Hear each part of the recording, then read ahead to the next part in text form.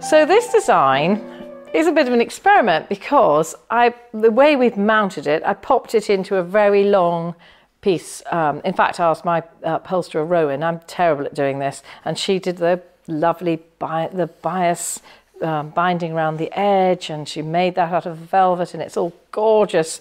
It's the most beautifully made thing. And in my mind, I was thinking this would go on a spare bed, and you know, a long pillow looks quite nice on a spare bed, or in the centre of a sofa. So you have 2 or 3 pillows on each end, and then you have this lovely long one in the middle.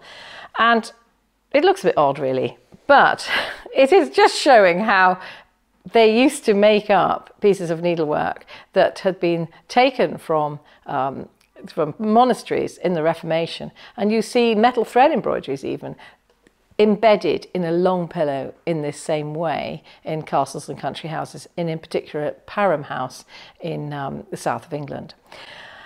So back to this piece. This is a detail from the Tree of Life design, which is my own design, and it's just using elements that I'd seen and studied, but just really slightly contorted into the shapes that I really like.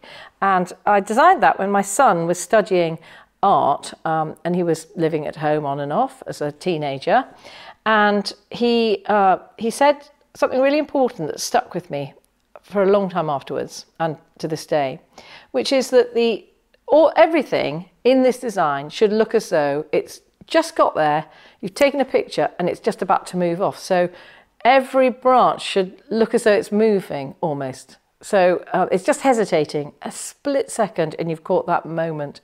And that's what I really try hard to do, because I find some of the crewel work I look at looks as though a steamroller has just flattened it on the floor and it's just splat. And a lot of mid-20th century crewel work is really unfortunate. It just looks trodden on in my eyes, and I'm sorry if I've ruined it for you now, but you'll remember that when you see some at an auction, you think, you know, I can resist that design. I don't really want to do that, and I really don't want to restitch it. And I think that lack of joy in the design really killed crewel work for quite a while, until Erica Wilson really started making kits and doing videos all those years ago in the 60s and 70s.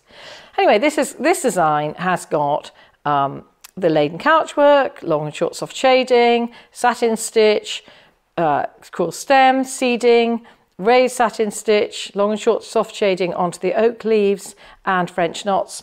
And you will find that this has all the stitches, and a little bit of closed fly there, sorry, all the stitches you need to make the larger Tree of Life piece. So this is a really good beginner kit, full of challenges, and you know, don't get upset about doing anything wrong. You just stitch over the top, carry on, and make it into something, because people who come to your house or your family, or just putting it on Facebook, you'll find that other people are inspired by what you do.